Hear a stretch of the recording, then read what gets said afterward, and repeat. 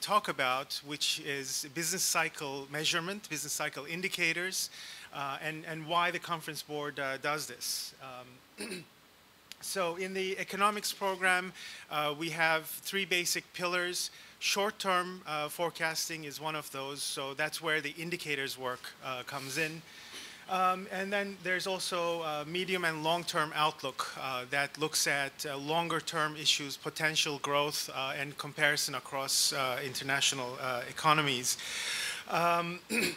And there we look at issues about intangible investment, intangible capital, human capital, which came up as one of the important elements in the growth theory on the first day. And there's another component that looks at how you apply these, the knowledge that we get from economics into business planning. So how do businesses kind of turn this knowledge into economic decision making to help their performance? Okay. So today I'm going to talk to you about the business cycle indicators approach. The first part is going to be an overview, hopefully quick, and then I'm going to show you some examples from emerging markets.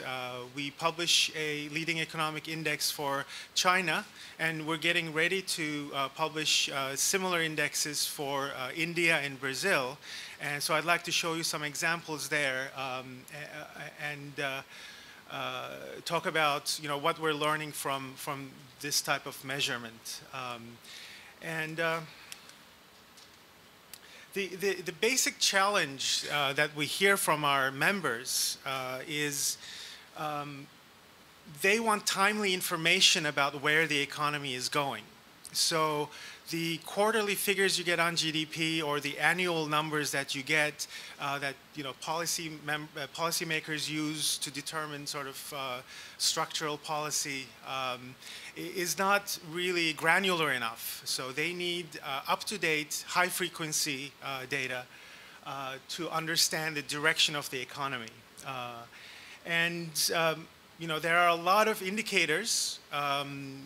They measure different aspects of economy. They're not always directly related to one another. They may be correlated or not. But everybody has their favorite indicator. So you could kind of have endless debates about which one should have the most weight, which one you should use in your forecast or not. The approach that I'm going to tell you about, the business cycle indicators, provides a systematic framework to organize all of these indicators into a disciplined way to think about all these different indicators and then summarize them in a way that can teach us about business cycle movements. So it's highly empirical, it's very pragmatic, and it really relies on learning from the history and then applying those learnings to the future in the current analysis. A couple of points that I wanted to talk about already came up in earlier sessions. The consistency of data and comparability is really important in this work.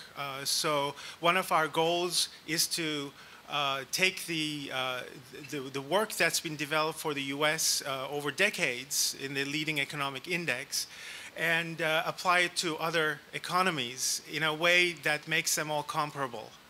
And that consistency and comparability can then help us to ask questions about a global business cycle or our regional and global cycles interacting and how they're interacting.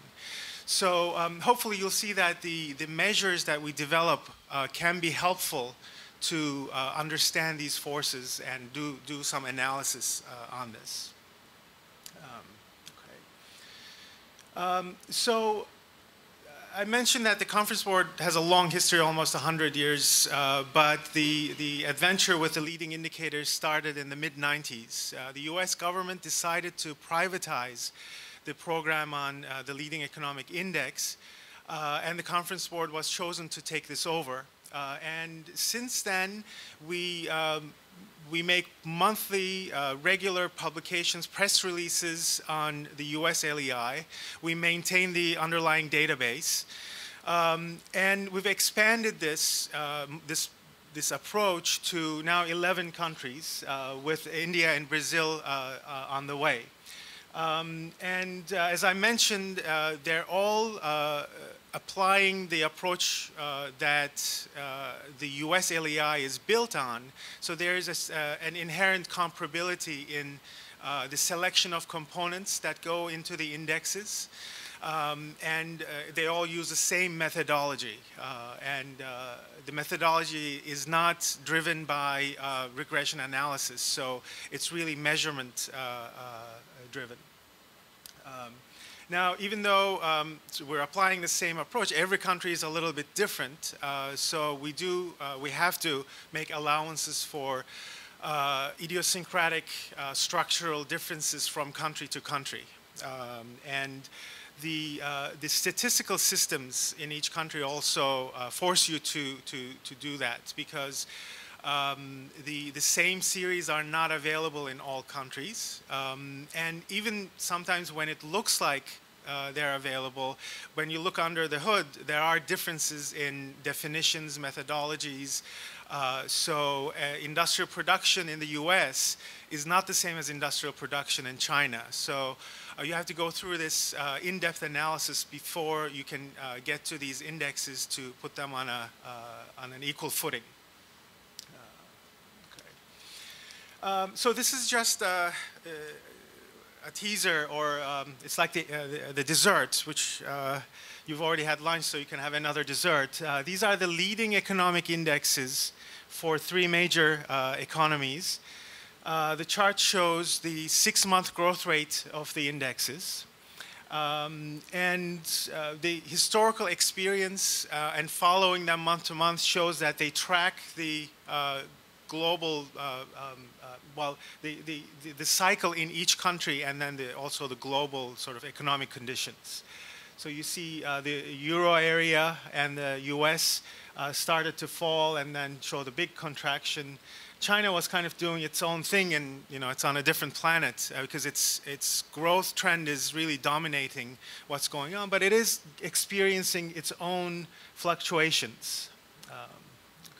And here you see people are referring to these early in the year declines in the LEI, and you see in other indicators the spring swoons in the US. So in the past 3 years or so, there's this swoon at the beginning of the year when activity starts to show some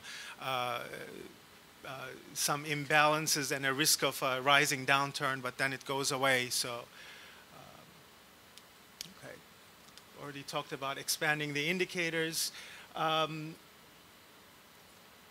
So today, I'm actually not going to talk a lot about the leading indicators. I'll spend much more on the coincident indicators, which is the keystone of the whole approach, actually.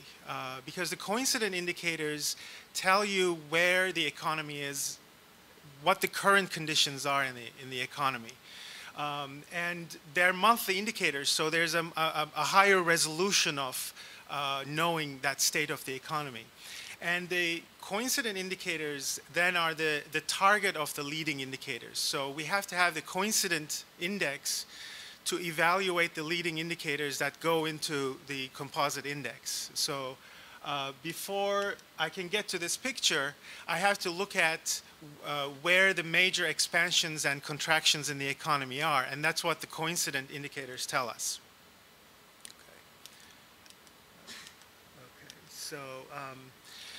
So the approach goes back to the seminal work of Burns and Mitchell at the NBER, and following that at the US Department of Commerce.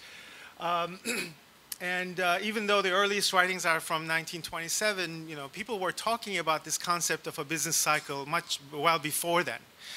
The economic measurement wasn't there to really understand what was going on, and Burns and Mitchell really codified the idea of business cycle timing. How do we classify business cycle expansions and contractions?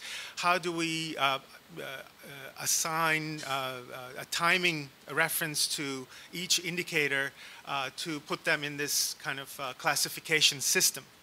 And the core of that definition is that the economy goes through these sequences of ups and downs, as you know, business cycles, that affects all macroeconomic indicators. And there's kind of a unseen variable, business cycle variable, that represents this co-movement. So that's really kind of the seminal definition of business cycles. Of course, there are a lot of theories about business cycles. I'm not going to go through all of them. And it's just to show you that obviously this is a huge area. You've already, in these 2 days, heard about different theories. There's often not a whole unifying theory of business cycles that everyone agrees on. So the approach we're taking is much more pragmatic. It can allow you to bring in different theories under one roof in these indexes. So it's a very empirical, measurement-oriented approach.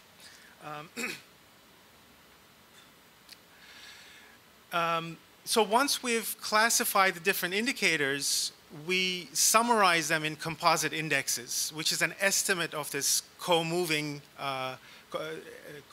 variable.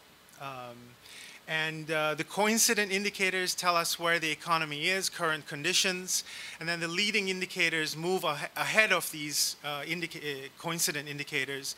They help us to predict where the coincident index is going to go. And the hardest thing in forecasting is forecasting turning points. And these composite indexes may be one of the best tools that we have to understand when the economy is near a turning point and to be able to predict those. Often around turning points, there's a lot of disagreement. You get mixed signals. So the indexes are not immune to that, but they give you a systematic and standard way to analyze the information that's filtering through indicators and have a more disciplined way to have the conversation about what those signals are and how important they are. And in the US, we also have lagging indicators, which historically will confirm the movement. But we haven't extended that in the other economies because the majority of the attention goes to leading indicators, as you can imagine. Can we forecast and predict what's going to happen?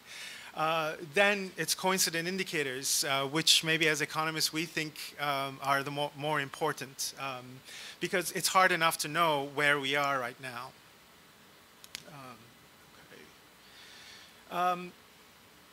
Just a couple of points of terminology so we're on the same page.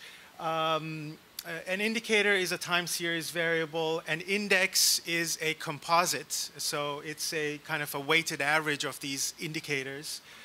I'll talk about LEI and CEI, the leading economic index and the coincident economic index. And these are types of indexes that are under diffusion indexes. They attempt to measure how widespread a certain movement is across many indicators.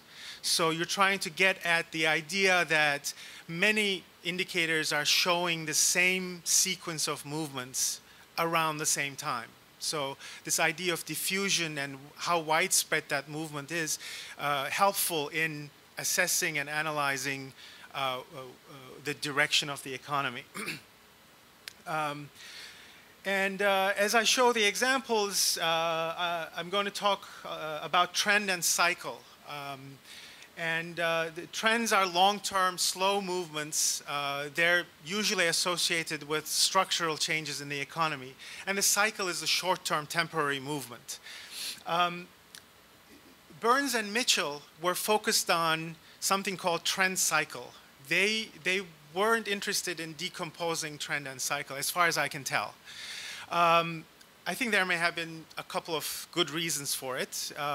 They didn't have the econometric technology They didn't have the computing technology to do that for a lot of series. But also, I think they recognize or acknowledge that it's a difficult problem to tackle. And now you click a button and you get the trend cycle decomposition. Many programs have these already packaged. But when you really think about what goes under the estimation, there are certain assumptions in the regressions you run. Those assumptions, you know, may create debate and detract from the actual purpose of the indicators. So the trend cycle gives you a measure of the business cycle. So business cycle occurs in the levels of economic activity, the level of employment, level of GDP. And a companion or complementary concept that was developed by NBER researcher was this idea of growth cycle, which is a cycle in deviations from trend. I think they're complementary concepts, but they're easily confused. I try to be very careful about what I reference when I talk about business cycles and growth cycles. Okay. So just a quick idealized picture of what a business cycle looks like. You're all very familiar with this. What we're concerned with are the turning points in the business cycle, the peaks and the troughs, which are really hard to predict, right? If you could predict them, you could really, well, you could make a lot of money in the stock market, but you can also make money for your business because you can adjust your workforce levels better than your competitors. You can adjust your inventory levels, so you reduce the cost of business cycles on your operations. So if you take trend away from the level, then you would be left with the still fluctuations and deviations from trend, and those are what are called the growth cycles. The story with growth cycles is, you know, the NBER researchers were very focused on business cycles, but then in the post-World War II era, there were these very long expansions in Europe, you know, catching up after the World War destruction, and they weren't observing the business cycles that they were used to observing. But once the trend was removed, then you could start to observe these fluctuations, and they do have some regularity to them. But they have different characteristics. They tend to be more symmetric and so on. This kind of defines the language that the indicators approach speaks.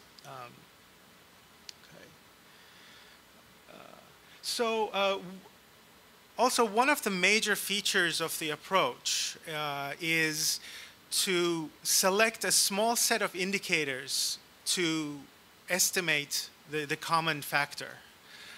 So it looks at a very large universe of indicators that are available and applies some selection criteria and narrows it down to a handful. That handful helps you to estimate the composite index, which is an estimate of that common factor, through a very simple and transparent method.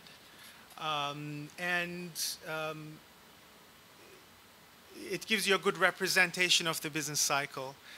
There is recent literature, some of it done by Stock and Watson, that looks at extracting that factor from very large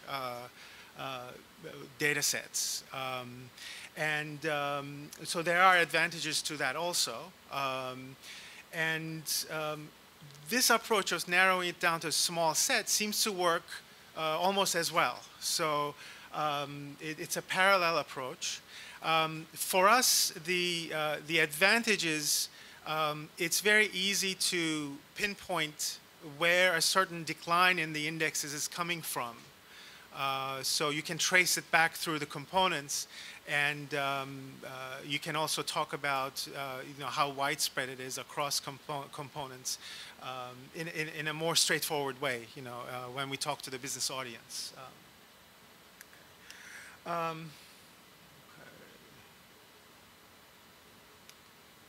So, this audience is probably familiar with the Bry-Beauchamp algorithm, which came up already. So that's the way to select the major turning points. It's basically applying a filter to the turning points that establish the characteristics or features of what we think of our business cycles. So the filter puts restrictions on the length of a phase in the business cycle and the distance in time between a peak and a trough and so on. So we've already talked about that. So, okay, there is a very long history about the whole approach. And if you're interested, you can refer back to these earlier writings. And some of the newer papers that we've worked on are on our website, or I can send them to you if you're interested on how we apply the approach. Okay. So I'm rushing ahead because I do want to get to the examples. I think we've already covered most of this. Again, we're really focused on the turning points, and we're summarizing those turning points in many indicators using the composite indexes. We do spend a lot of time on the selection part of the process, looking at each individual indicator individually to see whether they pass the criteria. And the criteria are based on things like, are they published regularly? Are they going to be timely? Are they high frequency? There's a preference for monthly indicators. Is the statistical survey that's underlying that indicator sound and robust? We ask questions about, is the sample size large enough? Is it appropriate? Is it well regarded by forecasters in the economy, in the local economy? And once we have in the process of that, we also focus on seasonally adjusted data, because the seasonality has to be removed before you can reliably see the business cycle. We focus on inflation adjustments, real variables. And the index calculation is very straightforward. Each indicator goes through a volatility adjustment that standardizes, or in a way it normalizes the indicator. And then the monthly changes, the monthly growth rate of the indicator is averaged together with the small set to give you the index number, the monthly change in the index, which is then recursively added up. So accumulated, you get the level of the index. And it's a fixed base index. Currently, we use 2004 equals 100. So once we've calculated these indexes and we've developed them, we ask whether they're helpful in forecasting. So we build in kind of an out-of-sample forecasting test into our development process. So that we're not just looking at the historical description of the economy, which is very easy to do. It's picking the right indicators. But we go through out-of-sample forecasting so that we can be more comfortable that they're going to be helpful going forward. Okay. So in the US, the NBER committee looks at 4 indicators to determine the, 4 indicators and GDP, and Mark will correct me if I'm wrong, but those are the main ones that tell you the current conditions of the economy.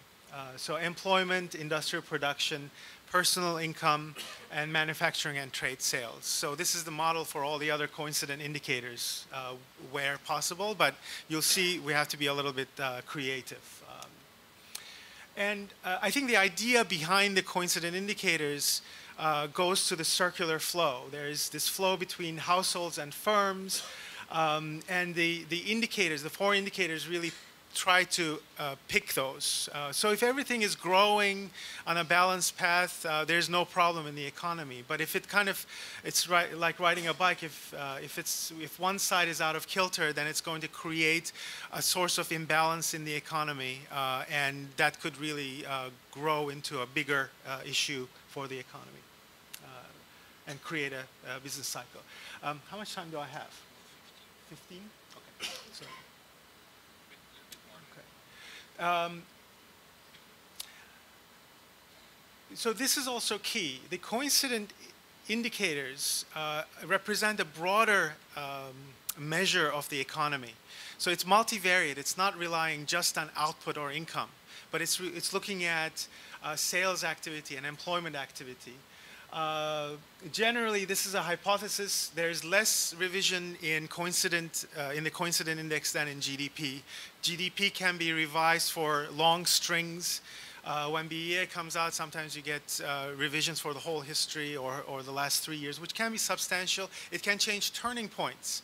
One of the reasons why the MBER committee waits so long before they announce the peaks or troughs. And it's our target variable on a monthly frequency for the leading indicators. That's what it looks like for the US. There's a nice long history. It's gone through 7 or 8 recessions. And the index matches very well with those recession dates. So it's a good guide for understanding major contractions.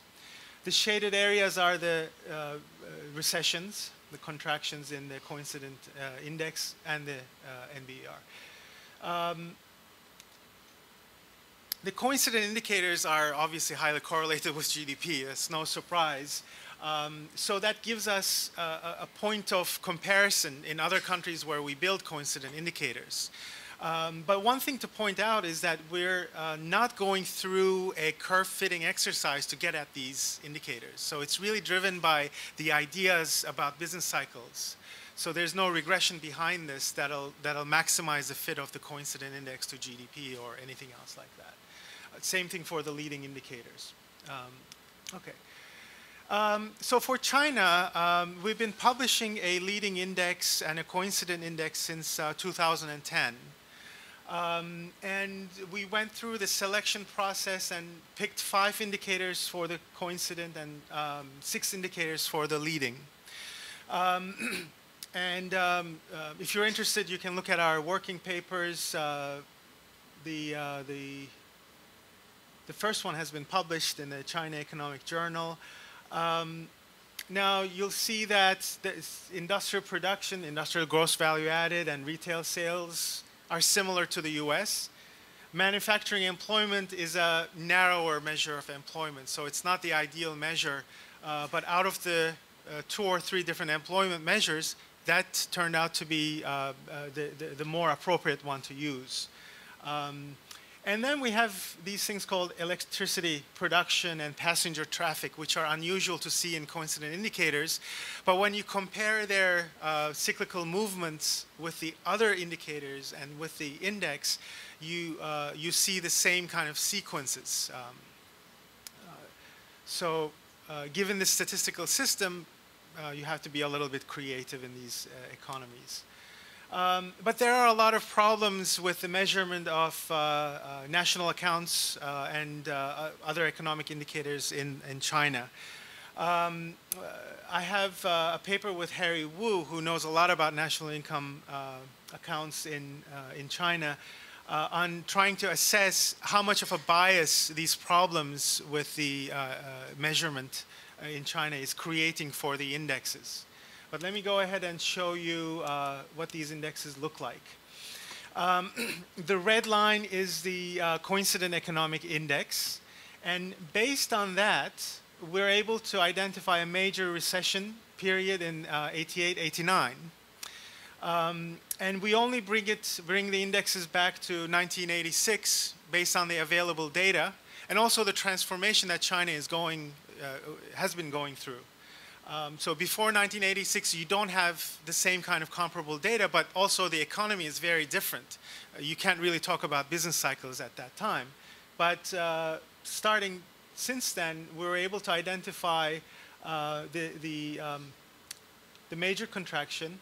And it seems to be in line with the huge growth trend that China has experienced since then. And we do see some slowdowns at periods where we show this to Chinese economists, and they think it's a realistic description of the economy.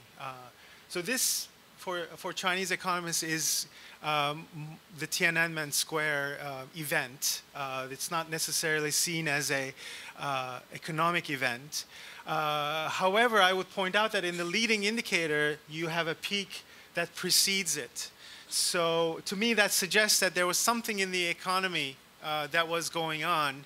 And when you probe deeper, there was kind of a high inflation area, and government policy was trying to combat that. Now, of course, you can't see the cycle there, but in growth rates, you can see it better. And comparing it to GDP growth, you see a pretty close correspondence. There are some areas which are off, and we're looking into why that might be. Is it because of biases or some kind of smoothing in GDP or not? So these indexes kind of give us an alternative measure for the economy and help us to ask and frame questions about the quality of GDP statistics. So in order to see the growth cycle, we estimate a trend. Thanks to Professor Prescott, we use the Hardwick-Prescott trend to estimate what the trend looks like. But for monthly frequency, there's a paper by Haun and Ulick that recommends a higher smoothing parameter. So that's why the trend looks smoother. And once you take that trend out, you see regular intervals of movements, up and down movements. And so that chronology is also helpful for identifying major periods of slowdowns for China. Okay. And if we go through the same exercise for the LEI, detrended, and compare the detrended turning points, we do see that on average there is a lead from the leading indicators to the detrended coincident indicators. So it can be a useful tool for picking out, predicting those turning points. Okay. So I do want to show you the examples from India and Brazil. I won't have time to go into them. I have about done? Or, okay. Let me just quickly run through it. In India, the coincident index looks like this. In that case, the recession period corresponds to more of a global event. And ever since the reforms started there, they have a very high growth. There's a period here which is kind of under question right now. So that's why we call this an experimental index.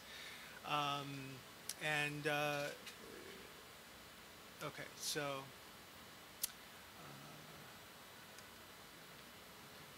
So to look at the reliability of these turning points for this, we did an exercise where we combined the index with GDP. And it turns out that it doesn't really make a difference for the identification of the turning point. And for India, we also look at non-agricultural GDP. Because even though agriculture is not a huge part of the Indian economy anymore, it is influenced a lot by the monsoon cycle. And so it could have an impact on the movements that you see for GDP may be related more to the monsoon than for the underlying economic factors. So that was one exercise that we did. But the turning points, at least the two that we could pick out with Boshan, are robust to that. Okay. So the same exercise with the deviations from trend give you a more visible picture of the cycle. Okay. And then a comparison with India and China suggests that there may be some synchronization going on. So comparing the dates of the growth cycles for two countries, post-2000, there is more of a correspondence between the two economies. And then, you can take these measures, and somebody asked about projects for students. You can kind of see if these measures help you to answer questions like this. I'm happy to talk to you afterwards. I'll leave with the indicators for Brazil, which is based on some work that we're doing with at FGV, IBRE, Aloisio Campello, Paula Piketty, and Sarah Lima. Some of them are in the audience. Applying the same approach as the US, trying to pick out those 4 indicators, we come actually pretty close. The statistics are better than other emerging economies, but there are some discontinued series, and you have to move from an old definition to a new definition and so on. But with that basic definition, we constructed an experimental CEI for Brazil. Encouragingly, these are the turning points for this CEI, but they also correspond to the Codase dates, which are the dates that come from the Business Cycle Dating Committee for Brazil, in Brazil. So these are the consensus dates for Brazil by Brazilian economists. So this is very similar to what we're used to seeing in the US and other countries. So it's very encouraging. Here's another version of the experimental index. I don't think I have time to go into why it's different, but it just has a couple of additional indicators. And we were worried about some double counting, but despite that, it does help to establish better this downturn, which is in the Codase dates. So you do get a good depiction of the cycles. And the dates match.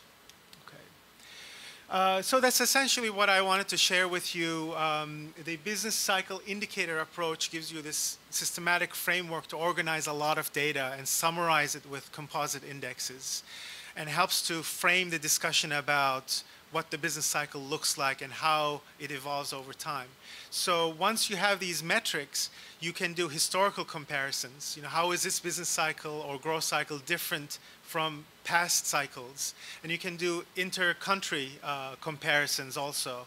So look at issues like synchronization, convergence, divergence, or regional cycles, and so on. So thank you very much, and I hope we have some time for questions. Yes, we do.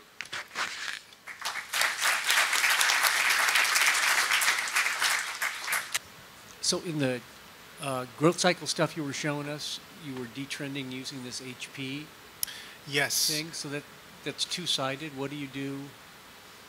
How do you get around that? We don't. I have a paper with Victor Zarnowitz in JME that compares different trend estimation methods, bandpass filters, local linear trends. And it turns out that if you pick the parameters, you can get all of them to give you a very similar trend. Marco Cavalcanti from IPEA.